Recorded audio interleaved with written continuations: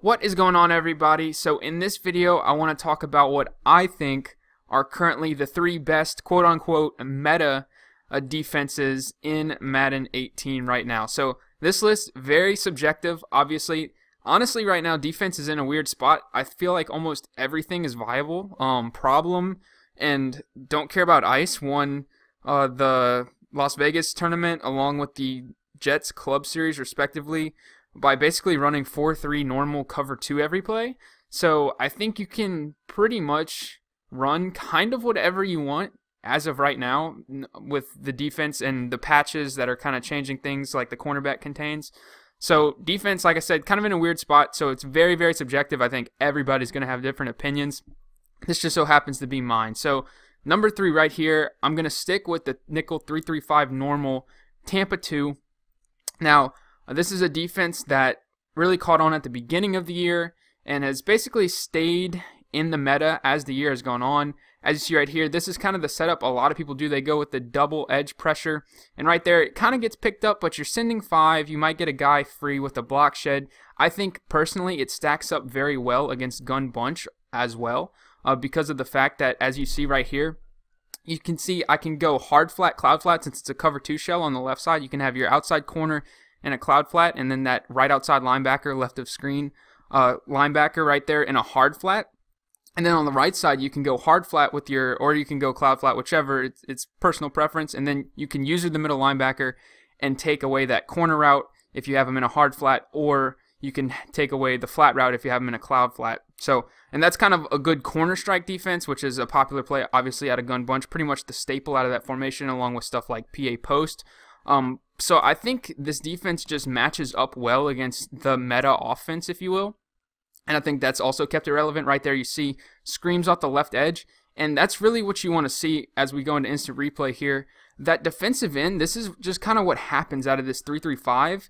It gets glitchy where he just kind of gets double teamed a lot of the time for no reason by the left tackle and left guard. And it lets that nickel cornerback come screaming off the edge right there, Trey Waynes, especially if you have a guy who's that fast, he's going to get there really, really quickly. And so that's just something that happens out of this nickel 3-3-5 defense.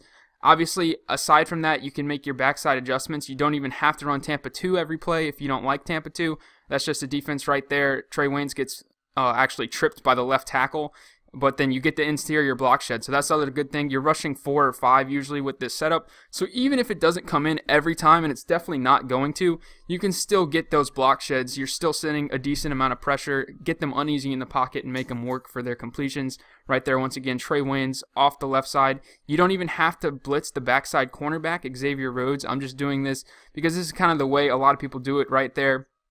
5-man protection actually holds up, and that's the kind of situation where you're going to have to make a play over the middle with your user defender, especially in this type of defense. If you're selling out and putting everybody in a cloud flat or hard flat, you're really putting the onus on you to take away the entire middle of the field.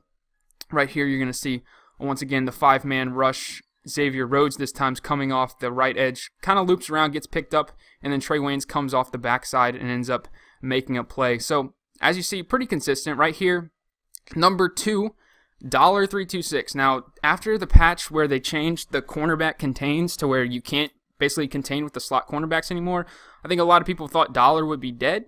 I think it definitely changed the setup. You have to go with DB Fire 2 press, but Dollar still has this Crossfire 3 press right here that I still think is, personally, the best a blitzing concept in the game. Obviously, that's very subjective. Other people probably have other opinions, but that's just me, kind of what I'm comfortable in. That's what I've been running basically all year, is a form of this type of blitz that you'll see a little bit later. But essentially, it boils down to you isolating this left guard. And so it's basically this left guard right here. He's going to have to pick. This left tackle is going to block the defensive end. So the left guard has to pick either I want to slide over and help the left tackle pick up the defensive end, and then the left tackle usually slides out to the cornerback, or he's got to pick up the looping linebacker coming through the middle, and if he does that, then the cornerback comes in off the edge. So you really put that left guard in a no-win situation, and that's why this play, this blitzing concept has been so successful this year. It's basically been the most popular right there. Loop comes in, left guard picks him up, and the corner actually trips on the left tackle right there. Still get an interior block shed with Fletcher Cox. But that's basically what you're going to see. If the left guard picks up the linebacker, Patrick Robinson should come off that nickel, or in this case it's $326, so out of that slot cornerback right there.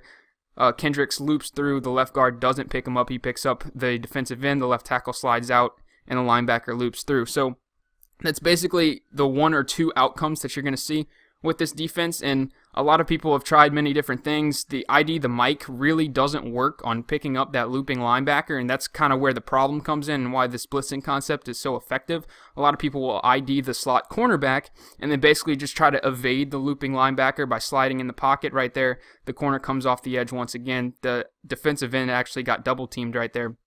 But that's kind of the most popular way to try and, combat this blitzing defense, is to essentially make sure you pick up that slot cornerback and then just try to have the pocket presence right there. You slide up in the pocket, try to evade that looping linebacker and make a play.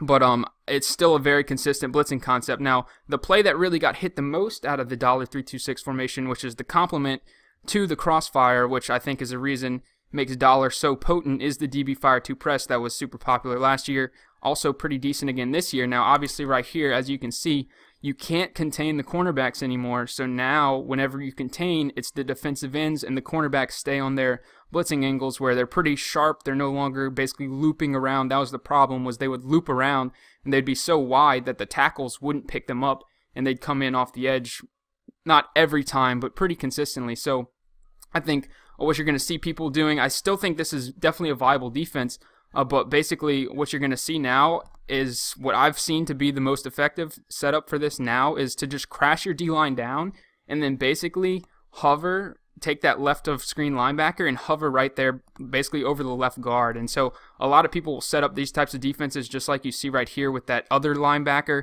in a deep middle third. And so you have him basically sinking back. That's a lot of against like gun bunch, stuff like that. He can guard that PA post route decently. He can just kind of murk up those, deep middle of the field post routes that you see a lot of people running and make those reads just a little more sketchy for the offense to kind of persuade them not to throw it, So, and then basically you're using your user, you're counting on yourself to just guard the entire intermediate and shallow middle of the field right here. So, you definitely have to be comfortable with that, but as you see right there, hover over the left guard, both corners are going to come in free. Not every single time. Sometimes neither corner comes in. So I don't think I don't think really any blitz is 100% foolproof this year, which is a good thing in my opinion, but you're going to see pretty consistent pressure with maybe not both, but right there the right side cornerback comes free, so it might be the right one, might be the left one, might be both. Every now and then neither might come in. You might get them both picked up, and in that situation you're still rushing 5, so you're going to have that passive pressure. You might get a block shed,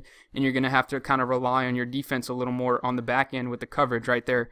Both corners come free once again. So you can see mixing this up along with the crossfire can definitely cause problems for your opponent. Now I will say the crossfire does have a pretty telling signal that you're running the crossfire, in that whenever you run crossfire right here, before I run DB Fire 2 press, this linebacker will kind of creep up into the box. Instead of right there, he'll be like right around here.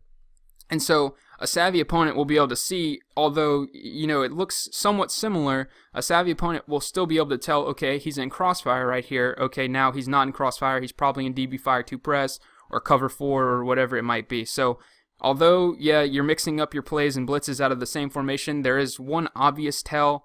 Still very effective to kind of mix it up. In the heat of the moment, your opponent might not pick up on it. Who knows? It's definitely still a very effective scheme going back between those two, in my opinion. So that's kind of what you're going to see. And in my number one blitz, or number one defense rather, coming up right here, that's another example you're going to see in the nickel 3-3-5 odd crossfire, or linebacker cross 3 show 2 rather. That's basically another tell that you're going to see. Although this formation doesn't have the DB Fire 2 press complement to it, it's basically crossfire and maybe cover 4 out of this formation that you see most of the time, but it's almost always crossfire. But this blitz is so consistent, and it's just a very well balanced formation. It's essentially 3-4 odd without you're exchanging that left side linebacker for a nickel cornerback, and you're sliding him out. So it still has pretty good leverage against like the run, especially with the cover 4 out of here. And then obviously the linebacker cross 3 show 2, very consistent. Right here, a little quick tip: if you don't want to manually slide that cornerback, that nickel cornerback, up to the line of scrimmage, basically make him look like he's in a press situation, what you can do is when you break the huddle, you want to go ahead and show blitz, and then whenever they get set, you show blitz again to basically retract it, and everybody will move back, and instead of moving back, he'll just slide right out over the slot receiver, or if there's nobody there, he'll just slide right there. And basically, you'll get him to move up and look like he's in a press situation without having to manually move him. Might save you a second or two, whatever. Just a little quick tip. You don't even have to bother doing it. But as you see the setup right here, really simple: spread line, pinch them down, and then blitz that nickel back. And you're looking at the same exact setup from the $326 crossfire. Same exact concept, isolating the left guard. He's got to pick: either he wants to slide out to the defensive end, and the left tackle kicks out to the cornerback and the middle linebacker loops through, or he picks up the linebacker and the nickelback comes off the edge. So you're really putting that left guard in a no-win situation here. And you can pretty much adjust the coverage on the backside however you want. I know if you shade down, that 3 receiver hook, Sendejo plays very aggressively. And so that's a concept people have been using to basically, you're sending the pressure. You have a user defender coming, or not a user defender, a CPU defender coming down, playing very aggressively, which is very rare. He really gets up in the middle of that defense and will play basically any, drags, in routes, slant routes very, very aggressively, which is rare for a CPU defender. And so that helps a lot, taking away quick reads, especially when you're sending the pressure. And that's the main thing you're usually worried about, is you don't want to give them, something super quick right off the bat as soon as they snap the ball. So having him doing that, and along with your user defender underneath, can really put your opponent in a bind. Right there, cornerback comes off the left edge once again, Trey Waynes. And so it's just going to be really the same exact concept as that $326 crossfire. You're going to see really, really consistent. And like I said, pretty much the blocking scheme offensively, you can do whatever you want, but that linebacker is still going to come through. There's, in my experience, there's nothing that 100% blocks that linebacker, and the best way to avoid him is just to have good pocket presence and step up in the pocket. Right here, slide protect to the left, linebacker still comes in. As you would expect, slide protect to the left, pick up that cornerback, linebacker still loops through. It's mainly because that right guard will never slide over. What really needs to happen is essentially, to block this, you really need, this guy needs to pick up the cornerback, the left guard needs to slide over, the center needs to pass off. He either needs to pass off the defensive tackle, or essentially the center can engage the defensive tackle, and the right guard needs to slide right in here, which if you slide left, that's something that probably should happen, but that's not how it happens. And so because of that, that basically makes this blitz very, very effective. So you're going to see right here, once again, slide left, the right guard actually picks him up right there a little bit. So that'll happen every now and then, but even then right there, he barely clipped him. It still makes a very muddy pocket for you as the quarterback, and so the pressure still basically makes an impact on the play. Right here, once again, slide to the left, going to go ahead and try to ID the mic, and once again he comes in looping through. So as you can see right here, the blitz very, very effective, very efficient, and basically comes through almost every time, but once again, maybe like 90% of the time, I would say. Right here, we're going to go ahead and slide protect to the left, try and pick up that linebacker. Once again, we're going to go ahead and ID the outside cornerback, which is something that a lot of people like to do once again. And right there, you see they pick up the corner and the linebacker still loops through. So very, very effective concept. I still think the crossfire is the most effective blitzing concept. You see people do it at $1. You see people do it at a nickel 3-3-5 odd.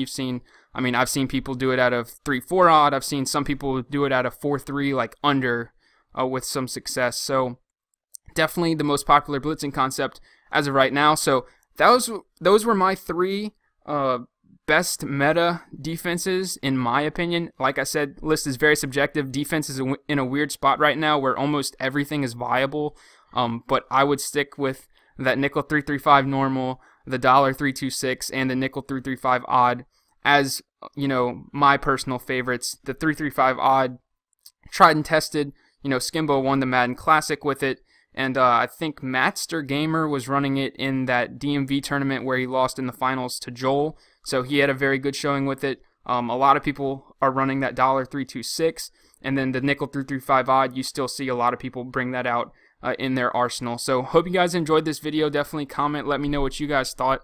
Let me know if there were any defenses that you thought deserved to be on the list, or if any of these defenses you thought did not deserve to be on here. Definitely let me know. I'd love to hear it. And until next time, guys, take it easy.